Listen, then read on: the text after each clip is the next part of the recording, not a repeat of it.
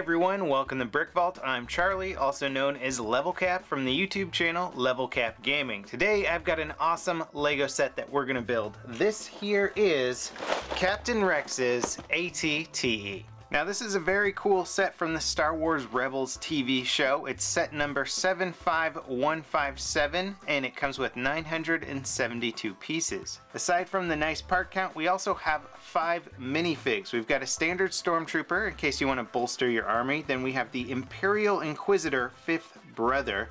We have Commander Gregor, Captain Rex, this is Old Man Captain Rex, and then we have Old Man Commander Wolf.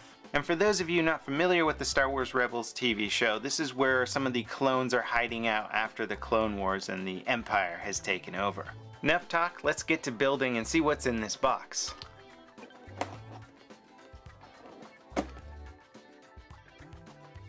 Included in the box are 1, 2, 3, 4, 5, 6, 7, 8 part bags, a big manual, and some stickers for the set. So let's get to building.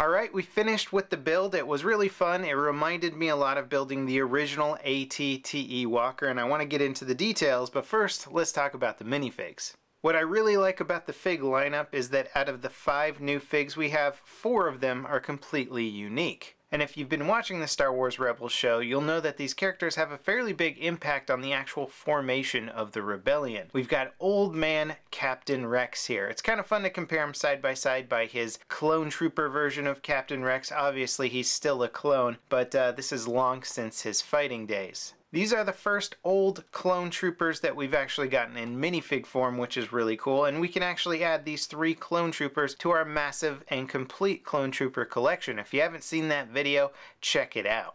And then of course, fighting alongside Captain Rex, we have Commander Wolf, who's got that iconic bad eye that really sets him apart from the other clones. Both Rex and Wolf are wearing their torso clone trooper armor, although it is very, very weathered, as you can see from the detailing. And if you check out the detail when compared to their original figs, you'll notice that they've sort of removed a bunch of their under armor there. So they're really only wearing the chest piece, probably for comfort reasons, and also they've put on a little bit of weight in the show. Captain Rex also has some of his older markings on his chest piece there, that sort of bit of dark gray up top. It's worn away a bit when compared to the original Clone Trooper fig. And then the third trooper we have is Commander Gregor, and he's really not retained much of his original armor. In fact, the only piece that he still has is his white belt. In the show, none of these guys are still fighting in the army, so they don't really have to adhere to strict dress codes anymore, and Commander Gregor is a good example of that. He has, however, chosen to shave off his beard, which the other two clone troopers have let grow out, and then he's just got a gray tank top and some tan pants. The next fig up is the Imperial Inquisitor 5th brother. This is a really cool looking baddie. He's got an awesome lightsaber and a very interesting looking headpiece. He's a large, menacing character in the show, and I feel like they've replicated that well with the minifig. He's got an interesting looking green face to show off his alien origins, and then he's got some custom big bulky shoulder pieces that are part of his larger chest armor. On the back of his shoulder pieces is a clip where you can actually attach his lightsaber weapon. And if we remove the shoulder piece here, you'll actually see a lot more printing underneath, showing off the cool details of his armor. His legs also have some custom printing, which really adds to the overall look and feel of this character. His headpiece comes with two different expressions, one that just looks generally displeased. I don't think this guy's ever really happy in the show. And then his other look is very, very aggressive, baring his sharp teeth.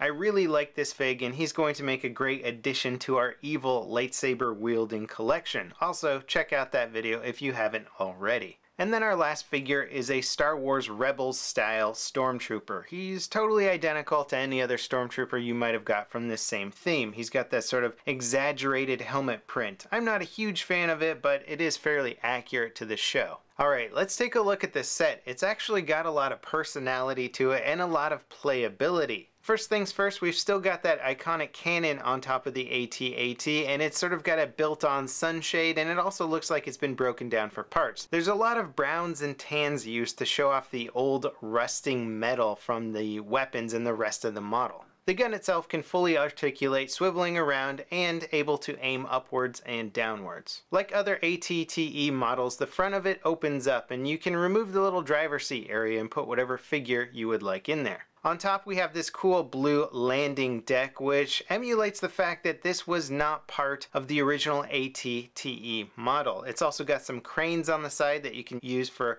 lowering the supply crates that come with it. In the supply crates we've got some thermal detonators and other things. And again, like the other models, we have a hidden handle in the body which we can use for easy carrying. On the back of the model we have a cool door with some sticker detailing, but it also opens up to reveal an internal command center. You can actually take off the blue landing pad on top here and see what's going on the inside. We've actually got a computer that shows one of the sandworm creatures, I don't actually remember what they're called, from the show that they are basically hunting for food. It also comes with a few clips for binoculars, repair tools, and even a coffee mug. On the front we can actually see the little blue lure that they use to attract the worms, and there's actually a pretty fun hunting sequence during that episode. Another thing that I really like about the landing pad is that it's functional, and in the show the Phantom actually lands on it, and if you have the Lego Phantom you can fly it down and land it on the landing pad just like in the episode. On the back we have a cool fold-out ladder in case you need to climb all the way down or all the way up. And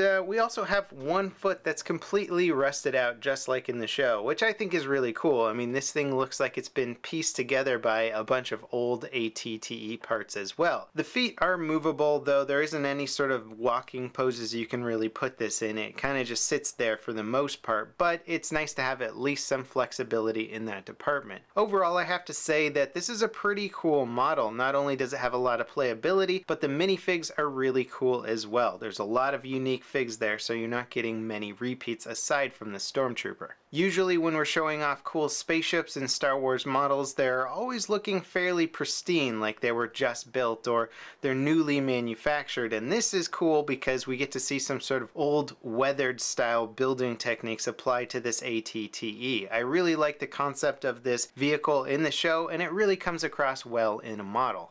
Anyway, that wraps it up for this unbox and review episode. I hope you guys enjoyed it. I think this is an excellent set, and if you're a fan of the Star Wars Rebels show, this is a must get. Also, if you haven't seen our Clone Trooper collection video or our Sith collection video, which we're going to be adding these figs to, you can check those out. If you click the little I button up in the corner, you can get those videos there, or you can check for the links in the video description. As always, guys, thanks for watching our video. I hope you enjoyed it. If you did, don't forget to leave a thumbs up, and we'll see you next time here on BrickVault.